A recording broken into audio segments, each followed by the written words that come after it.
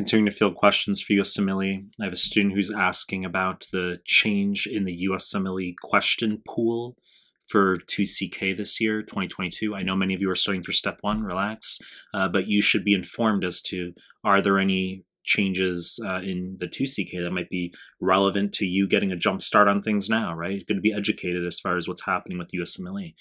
So the students asking about the change in the USMLE question pool as USMLE is reported. How does that affect our prep? Is there anything you should know?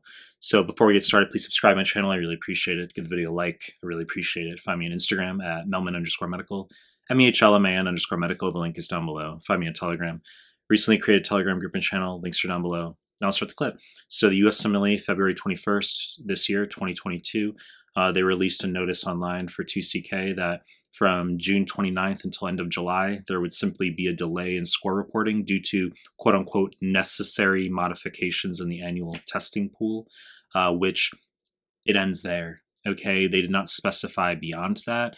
In 2021, in the spring, they had mentioned how they were adding more ethics/communication questions to the step one and step two, where students were freaking out. And then as a result, I made a high yield ethics PDF. I can actually link that below. I'll link in a pinned comment for kicks.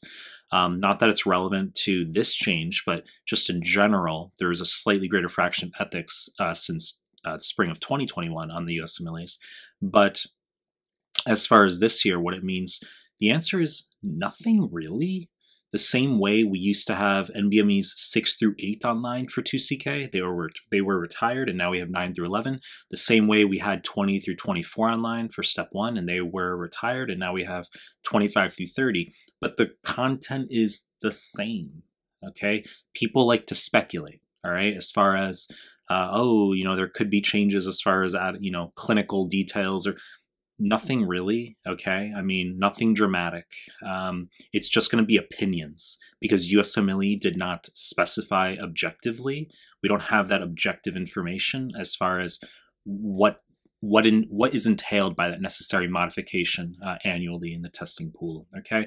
Probably just swapping questions in and out, but the content of the questions is the same. It does not affect your actual prep, okay? It's escapism. People like to manifest myths as far as ways to vent their stress, etc. The notion of experimental questions, etc. It's a bunch of nonsense. Just don't worry about this change in the testing pool this year. As far as I'm aware, there's nothing beyond just the USMLE communicated that there will be a delay in scores for the 2CK, June 29th to end of July, as I said, as they swap questions from their massive pool in and out of the testable assessments. You know the deal. I'm going to continue to make more content. If you like my stuff, subscribe to my channel, and I appreciate your time. That's it.